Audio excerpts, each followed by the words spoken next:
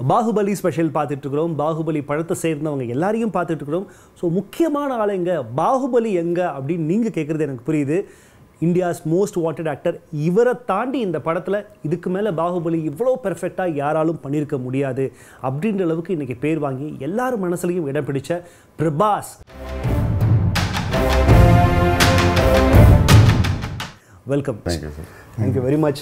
பிரபாஸ், சொல்லுங்கள், பாகுபலி அப்படின்னு நீங்கள் தான் என் மைண்டுக்கு வர்றீங்க. அந்த லாங் ஹேர், அப்படியே அந்த பயங்கரமான அந்த பாடி, இதெல்லாம் தான் ஞாபகத்துக்கு வருது. ஆனால் இப்போ ஷார்ட்டாக ஹேர் கட்லாம் பண்ணிவிட்டு ரொம்ப அழகாக அமைதியாக சாந்தமாக இருக்கிறீங்க.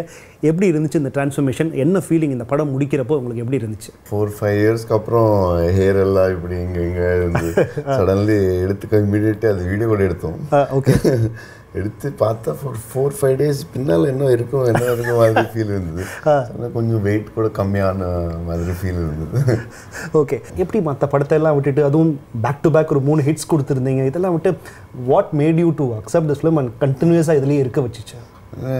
ஃபஸ்ட்டு ஆக்சுவலி 3 இயர்ஸ் அப்படியே டைம்லைன் நான் நினச்சோம். But I know Rajamouli sir இந்த பேஷனுக்காக டைம்லைன் கொஞ்சம் அங்கங்கே மிஸ் ஆகும். பட் பார்ட் 2 டெஃபினெட்லி நினச்ச டைமில் ஆயிடுச்சு. But first part was very new experience. So இந்த டைம்லைனுக்கு நான் 3 years ராஜமௌலியா நினச்சார், 2.5 years நினச்சார். But I know 1 year extra ஆகும், மேபி அதுக்கு மேலே ஆகும். பட் நான் நினச்சேன் India this if it works అంటే ஆடியன்ஸ் பிடிச்ச maybe the audience likes it can be do something லைஃப்பில். நமக்கு ஏதோ ஒரு பியூட்டிஃபுல் படம் பண்ணோன்னு நமக்கு கூட ஃபீல் இருக்கும். அது Rajamouli can do it and any personal film. And அது ஸ்டோரி சூப்பராக இருக்குது. Periodic is very interesting. Periodic நமக்கு எல்லாருக்கும் பிடிக்கும்.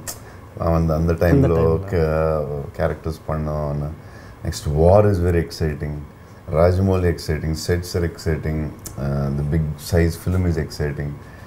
ஸோ நான் என்ன பண்ணுவேன்னா, நான் இன்னொரு படம் இந்த படம் அந்த படம் பண்ணால் ப்ராப்ளம். ஸோ நான் என்ன பர்சனலி நான் என்ன பண்ணுவேன்னா, டைம் தான் கொடுக்கணும். ராஜமௌலி ட்ரீம்க்கு நான் ஒன்லி த டைம் தான் இம்பார்ட்டன்ட். இல்லைன்னா நான் படம் பண்ணக்கூடாது. So I thought like what ever time I give it. ஒரு ஆஃபீஸ் மாதிரி தான் டெய்லி இந்த படத்துக்கு நீங்கள் ஒர்க் பண்ணியிருப்பீங்க அப்படின்னு நினைக்கிறேன். காலைல ஒரு 8 மணிக்கு கிளம்பி போயிட்டு சாயந்தரம் 7-8 மணிக்கு திருப்பி ரிட்டர்ன் ஆகிருப்பீங்க. இதையே ஒரு 5 வருஷம் தொடர்ச்சியாக செய்கிறப்போ எப்போயாச்சும் போர் அடிச்சிருக்கா, இல்லை எப்படா முடிக்கணும் அப்படின்னு எப்போயாச்சும் நினச்சிருக்கிறீங்களா? மார்னிங் ஸ்டார்ட் பண்ணி நைட் 11 வரைக்கும் 1 day 24 hours ஷூட் பண்ணுவோம். பார்ட் 1ல இந்த மாதிரி நிறைய நடந்தது. பார்ட் 2 பிளானிங் சூப்பராக இருந்தது. பார்ட் 1 என்னன்னா எல்லாருக்கும் புது experience. So it was sometimes morning போய் 11 and 12 அங்கே தான் எங்கே ஷூட்டிங் பண்ணுவோம். ஒரு லக்கிலி RFC அது ராமோஜி ஃபிலிம் சிட்டி இருந்தது. ஸோ அங்கே ரூம் மார்னிங் வேக்கப் குளிச்சுட்டு இமீடியட் ஸ்கூல் மாதிரி தான் இருந்தது. ஸ்கூல் இல்லை, ஸ்கூலோட ஒரு டைம் இருந்தது. பட் யாரும் அந்த என்னடா அன்னைக்கு யாருக்கு ஃபீல் ஆகல. எதுக்குன்னா சரி அந்த செட் போனால் சடன்லி இப்படியோ இருக்கும், ஒரு சீன் சொன்னால் இப்படியோ இருக்கும்.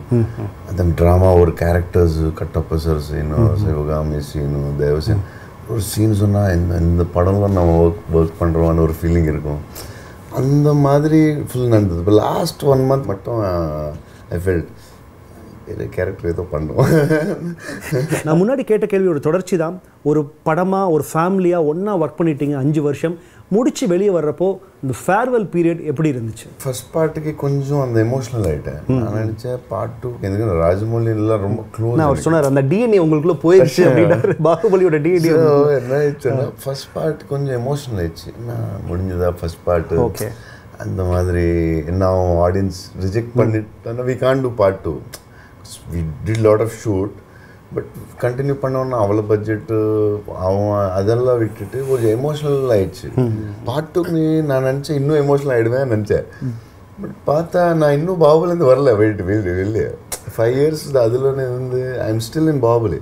எனக்கு பாகுபலி இன்னும் படம் முடிச்சு அந்த மாதிரி ஃபீலிங் இல்லை. எனக்கு ஹேங் ஓவர் இன்னும் இல்லை. I don't know when in maybe 2 months 1 month அப்புறம். பிரபாஸ் அப்படின்னோன்னா என் மைண்டுக்கு ஒரு காமன் மேன் மைண்டுக்கு வர்றதெல்லாம் ஒரு ஜாலியான ஒரு ஹாப்பியான ஒரு ஹீரோ தான். ஏன்னா நீங்கள் நடித்த படங்களும் அந்த மாதிரி மிஸ்டர் பெர்ஃபெக்ட், மிர்ச்சி, இதெல்லாம் ஜாலியாக ஒரு ரொமான்டிக் லவர் பாயாக நடிச்சிருந்திருப்பீங்க.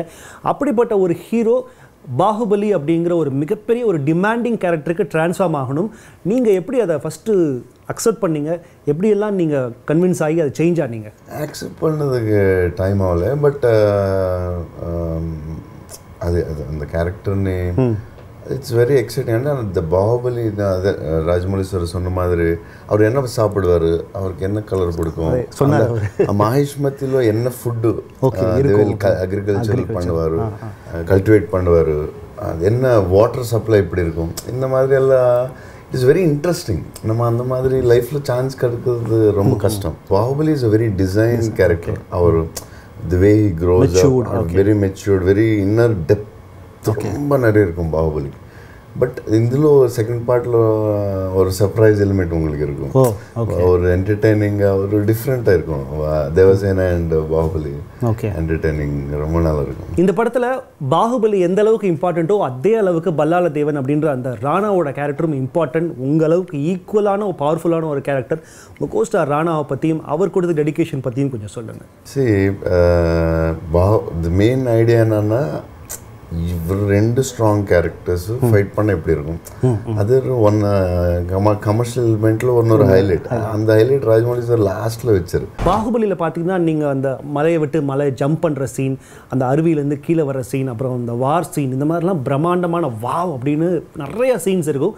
ஆனால் நாங்கள் பாகுபலி 2 ட்ரெய்லரை பார்த்தா நான் கேட்குறேன், நிறைய ஆரோஸ் பறந்து வரும், அப்புறம் நீங்களும் எதுமேலேயோ இப்படியே இப்போ சரிஞ்சிட்டே போயிட்டுருப்பீங்க. அந்த மாதிரி இந்த படத்தில் என்னென்ன சீன்ஸ்லாம் இருக்குதுன்னு தெரிஞ்சுக்கலாமா? ஃபைனலி உங்களுக்கு எனக்கு தெரிஞ்சு ஹிட் ஆகுது மைண்டில் வந்து ட்ராமா ஹிட் ஆகும்னு நினைக்கிறேன்.